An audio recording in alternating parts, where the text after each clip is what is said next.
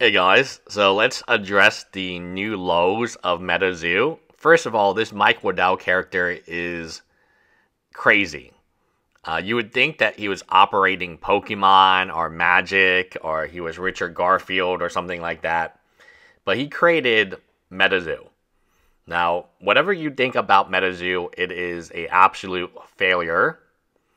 You might disagree of why it failed. We might have different opinions about that, but I doubt anyone has a argument that it's not a failure right now. And bankruptcy is a sin. It is, people talk about bankruptcy. Oh, we go bankrupt, we go bankrupt. It's not actually as funny as you think it is. Let me tell you what happens in bankruptcy. In bankruptcy, the lawyers get paid. Lawyers will get paid hundreds of thousands of dollars to help Mike Waddell through bankruptcy. Instead of using that money to pay back the vendors, the idea of bankruptcy is very simple. I don't want to pay anyone back. I don't want to pay anyone back. I don't feel like I owe you money. Now, who do we know that MetaZoo owes money? It owes the players who won the tournaments that they were supposed to be given these prizes, were promised numerous times, including even recently, that they would be paid before 2023. We're now in the middle of 2024. The pre-orders, again, a lot of people bought into this and they still haven't received their native streamer kits, among other products that I am less aware of, but the native streamer kit is a big one that they got a lot of orders for and they didn't deliver it, and many people were not able to refund it because refunds, chargebacks are 6 months. I have no idea who the hell is like not charging back after 6 months of not receiving something and not making a big. I mean, if this happened in Secret Lair, which sometimes it happens, you get like a delay of a day. You got Reddit up on arms, right? You got like 10 Reddit posts about how the Secret Lair has been delayed. So okay, players, customers, vendors, right? They owe vendors a lot of money. And the idea is we pay a lawyer a shit ton of money. We file for bankruptcy. We don't need to pay these players. We don't need to pay these customers. We don't need to pay these vendors. And we just start the business again. No, that's not legally how it works. And legally what happens is you got to liquidate the company. You have to sell all assets of the company. And the people who file earlier, which typically it will be the vendors because they have lawyers already, they've often probably faced this problem. But there are people, and those vendors might be small businesses. I don't really know. We'll find out if this bankruptcy is public. We will find out exactly who the list of vendors is. And all of this stuff will be public, and I will cover it from a legal perspective, probably on my other channel, because that's what we do. We actually did Mark's Cards the same way. Mark's Cards was, if you remember, a very popular YouTube channel that people like Card Collector 2 would submit cards to, and then he would do grading. They were $1 million. They took $1 million of customer funds that should have been used for grading, and they spent it on themselves. So the court and the judge, they're going to ask for a detailed list of what did you spend the money on. And that's all going to be public, right?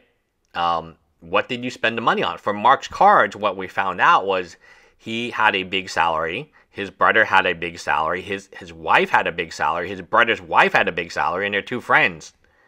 So for a small little card shop that just started, they had like $500,000 in salary among six people. And the wife and the wife's, the brother's wife, his wife, and the two friends didn't seem like they did very much. They were listed as cleaning. So the cleaning crew, who, again, a very small store, was being paid over $250,000 a year. A year they were being paid, and that's why they had to dip into the PSA grading fees. They were already prepaid. Very similar to pre-orders. This is exactly how the scam works.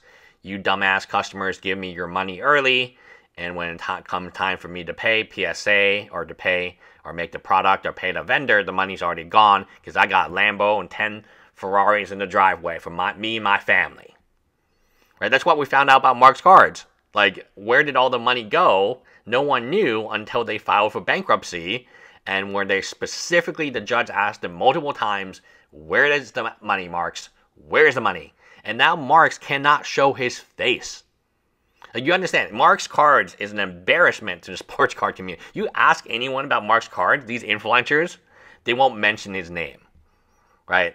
There's some funny videos on sports card radio, like, I'm here for the vibes, making fun of him. He is a joke. He will never own a sports card. He will never show his face at a sports card convention again. My word.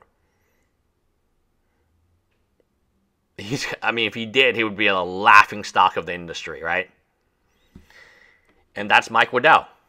I don't know why people treat Mike Waddell as if he's a god or he's the second coming of Jesus, because he's not. He's not. This is a failure on epic proportions when you have to declare bankruptcy. But what about this company declare bankruptcy? Yeah, what companies, in the card space market have gone bankrupt and have come back? Can you name one? Can you name one card game in this space, which he's in, that has done that? And more to the point, like, when you don't pay people and you mess with their families, you mess with their paycheck, you mess with their livelihood, that's not right. That's not right. I will make a million more videos about Mike Waddell. I think Mike Waddell doesn't like it, but you ain't getting no Rudy support no more. Your dog, Rudy's gone. He's deleted all your videos. Your dog, Algos Anonymous, he's gone. So if you expect any more positivity and positive press from Argos, his actions indicate either he's out, he's tapped out, man. He's just trying to sell for whatever he can get. Pennies on the dollar he's selling for. Pennies on the dollar, right? Legally, they're effed. And I can tell you this, that, like, in terms of, I interned at a bankruptcy law firm during my second year of law school. And I'm just going to put this out there, and you guys can take it with a grain of salt. Like, in bankruptcy, the person bankrupting, there are a lot of people who hate that individual. This could be vendors, it could be employees without jobs, it could be artists, right? The artists don't have jobs anymore. They were reliant on MetaZoo and the artwork, right? Yet he's got all their original artwork and he's selling them for money, which they're probably not receiving a part of. There's a lot of injustice in bankruptcy because you have a lot of people, employees, vendors, I don't know if they had employees, distributors, whoever they worked with, those people will remember Mike Waddell. They're going to remember Shaw and Andy. They're going to remember who effed them over, and they have other contacts. So for this idea that MetaZoo is going to rebound immediately, like, unless it gets a really qualified buyer who has a very strong reputation, and that buyer still, even if it buys in bankruptcy, they still have to do a lot of reputation management here because the reputation is very bad. But the idea that they could just run the company again and no one would care, no, people are going to care because they care about money. If there's anything you need to know about America, when you don't pay a vendor, that vendor is going to talk about you. That vendor is going to make sure all other vendors in their area, and it's the same with me, right? My marketing agency, right? I had a vendor, I had a client who didn't pay me, charged back after 4 months. He can't find another marketing agency to work with in Houston, so he found one in Chicago. And I still troll him to this day sometimes, right? Because his marketing agency sucks. And he can't find a local one, so they're just making, like, random graphics in, like, winter times, like winter in Chicago. Anyway, yeah, be careful who you rip off, because you have to understand those people got families, they got friends, and they know other people in the same industry that you probably, if you want to start an exact same business, it's almost impossible because those people, they will remember your name because your name is the one who signed the contract. Anyway, let me know what you guys think in the comments below. Bye, guys.